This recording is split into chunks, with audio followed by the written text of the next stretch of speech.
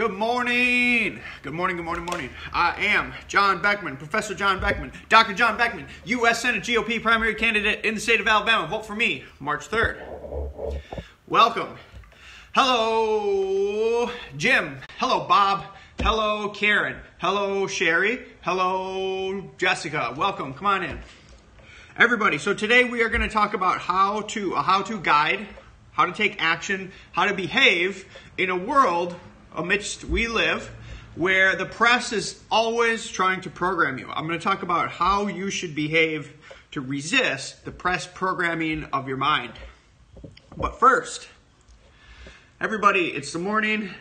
We need to wake up. Let's get the coffee in our cup and let's do a citation to the simultaneous libation of Scott Adams. Cheers.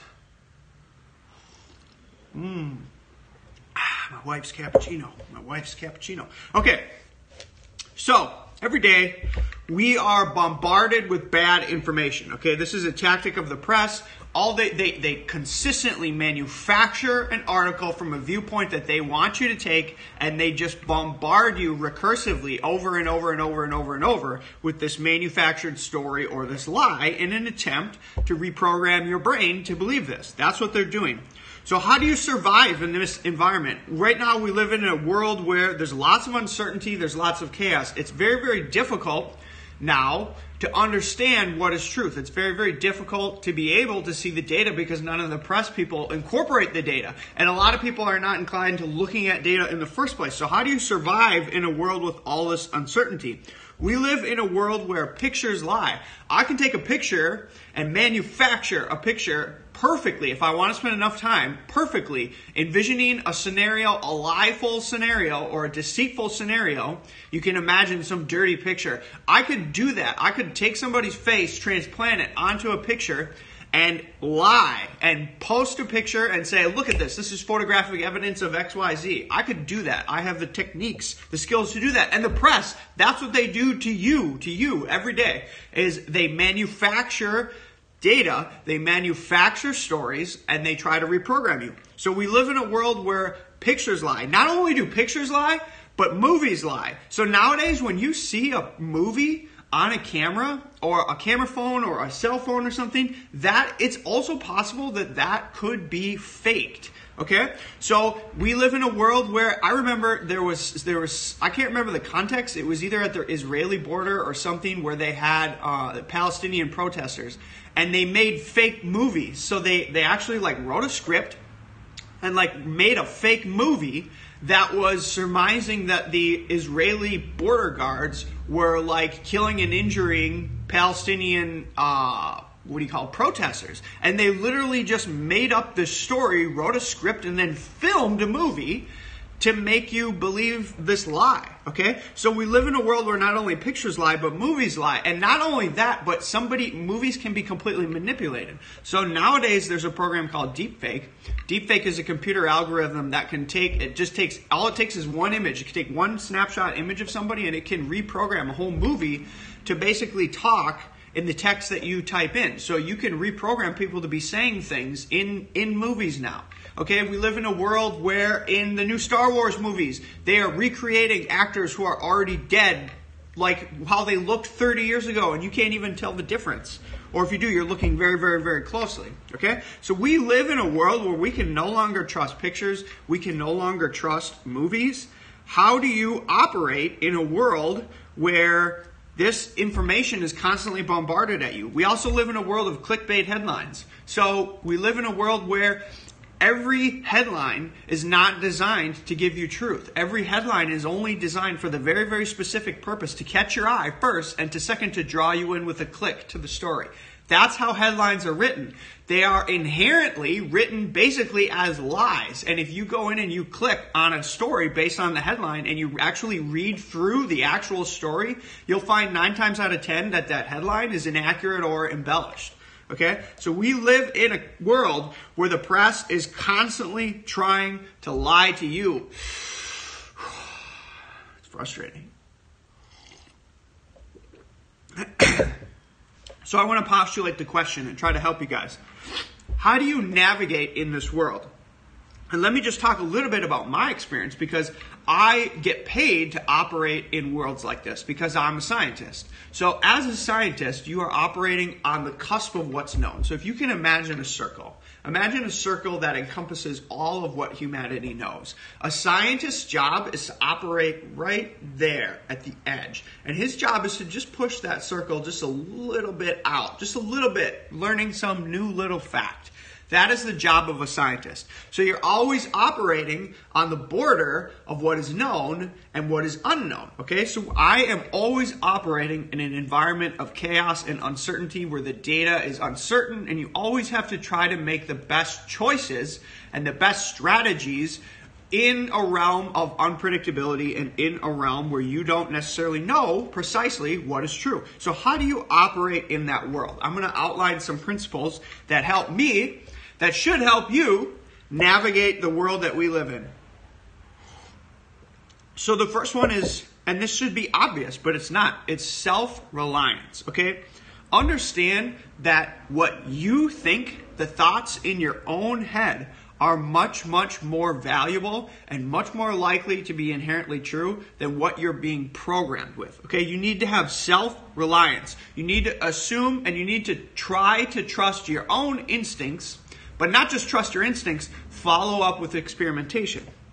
Okay, so you're either a part of the herd or you're an independent thinker. You're either being programmed or you're thinking for yourself. Okay, innate self-reliance, reliance on your own thoughts and reliance on your own intelligence protects you from the influence of others. So if you are the person and you've just decided in your head, maybe you write down every morning, I will only rely on my own thoughts today. If you write that down, that will build a protective structure around your brain that will make it very, very difficult for the media to reprogram you. Okay, there's an old proverb. I don't know, it's probably amidst many, many different cultures, but nothing is free. There's no free lunch. You should resist, in a sense, you should resist gifts. And when somebody gives you a pre-written story, that in a sense is a gift of information. And you should sort of, the self-reliance attitude is to resist gifts because you always know there's a catch. And the catch of them giving you that gift of information is that they are trying to reprogram you. Resist gifts. Self-reliance. Okay? So, how do you actually implement self-reliance in terms of information? Okay? How do you implement that? Because everybody, all you people listening, probably have always for your entire life relied on information from other people. How would you even approach the world in a sense of how would you actually begin to start generating your own information and your own thoughts? How do you do that? The first thing you need to do is you need to also start emphasizing empirical testing. So empiricism is this, it's a philosophical system where you derive information from experiments, okay? So you say, well, I don't know the answer. This is what I think it is. And you formulate a hypothesis. A hypothesis is something that you think is true, but you're not quite sure. So you formulate a hypothesis, and then you say, well, how could I test this? How could I test this hypothesis? And you envision or you imagine an experimental system, and then you do a test. And you look for the answer. And if you do enough tests, enough answers should sort of point you in the right direction towards truth. Okay? That is empiricism. You need to start relying on your own experiments and your own thoughts, your own empirical experiments to determine what is true. Okay? That's the only way to navigate in systems of uncertainty is 100% empiricism. Okay, another good strategy that you should be using to become self-reliant and to have independent thoughts, and this is, again, this might seem obvious, but nobody does this, is to journal, okay? You need to get a notebook. And every night you need to think about, well, what am I thinking about? Like, what am I really wondering about truth? What are the questions that I'm attacking? And you need to write that question at the top of the page, and then each day you need to start writing your own thoughts. If you write it with your hand, that usually means it's coming from inside your own brain, and you need to follow up questions with your own thoughts, your own hypotheses, okay? So that's how you actually formulate ideas for experiments to do experimental test, and that's how you formulate hypotheses, is you have to journal, okay? So actually get a journal. Go out, buy a journal, put it down, and start journaling about things that you think. That is how to become self-reliant on your own brain. So let me give an example of this. You are bombarded by the Democrats every day with the theme that Trump's tax policy has only helped the top 1%.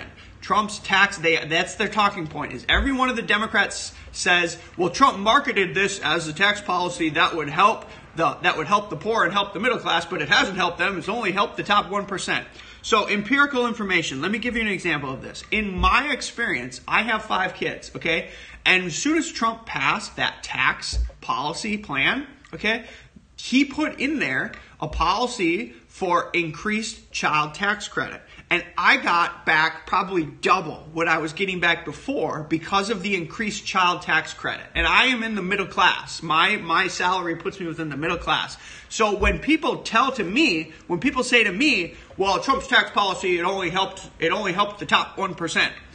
No, because I empirically know that in my own experience, my return that I got back doubled basically because of that child tax credit increase, okay? So I know from my own information, my own experience, my own empirical testing, it was sort of a test in the sense that you test before and after the Trump tax cuts, look at the actual taxes that you got back. Mine increased, okay? So when somebody tells me Trump's tax credits only helped the top 1%, I basically say, okay, that's BS because it actually helped me. Okay?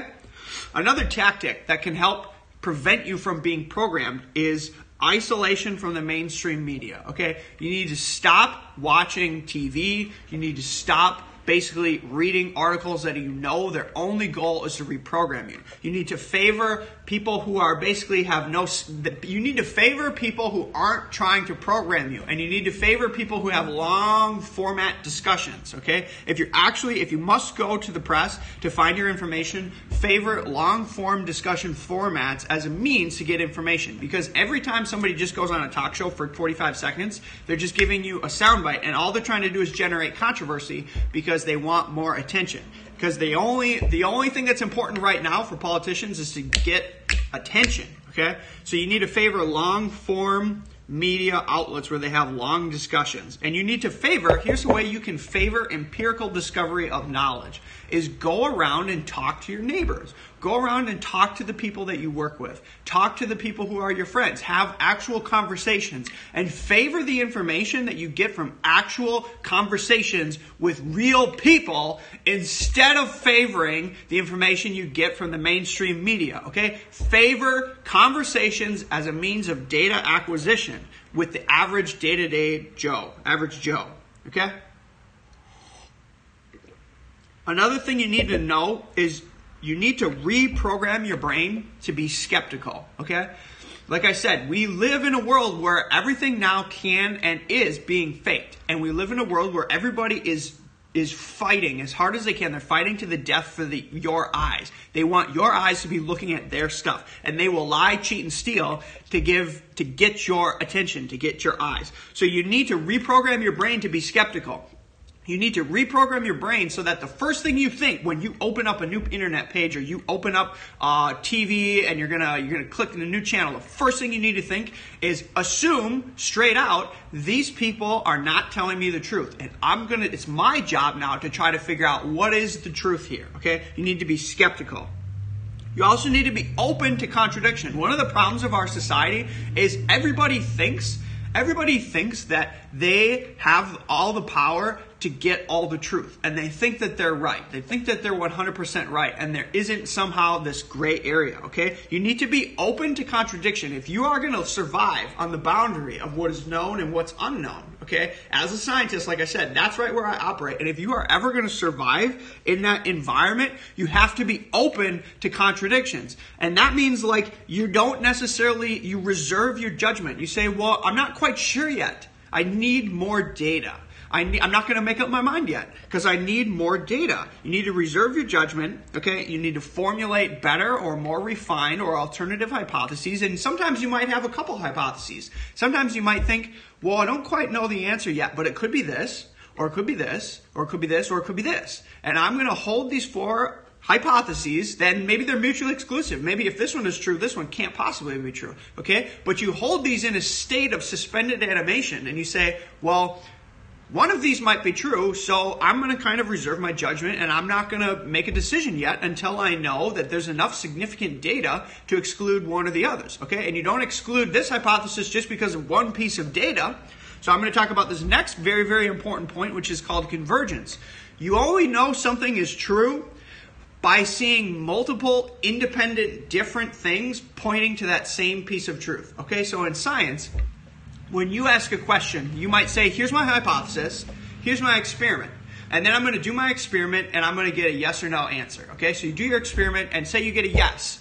Do you conclude yet that your hypothesis is true because you got one yes? No. You don't conclude yet because that's not enough data. What you need to do now is you need to ask that same question in different mechanisms. You need to say, okay, well, that was a good experiment because that worked. That gave me an answer. So that was good.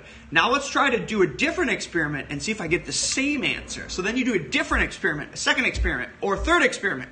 And then you see what's the answer. Is it yes or is it no? And then by the time you've done 3 different, completely different experiments, and all 3 of those tell you yes, then you can say, well, my hypothesis is probably true because I've done 3 different experiments. They all told me the same answer. That is convergence. Okay, so you need to seek convergence. Now, this is why the mainstream media is so dangerous right now, is because they are manipulating a human's innate ability to seek convergence. So what they do is they say, well, do you believe this postulate, which is in my headline? And if your first answer is no, then they reformulate that same postulate as a second made-up story. And they just keep pinging you with made-up story after made-up story after made-up story after made-up story after made-up story. And then they tell you, well, if there's smoke, there's fire.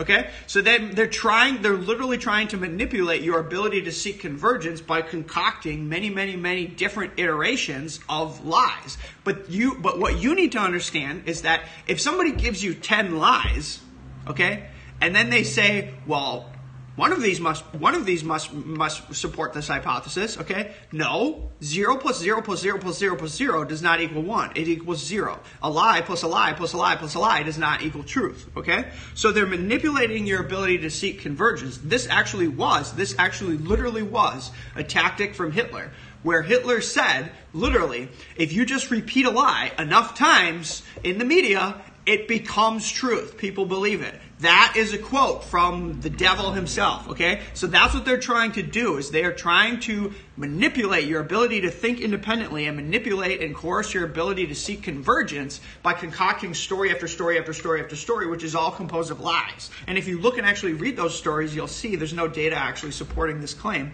It's a 0. Okay? So just know that 0 plus 0 plus 0 plus 0 still equals 0. It does not equal in conclusion. Where there's smoke, there is not fire. That's the world in which we live right now. Okay.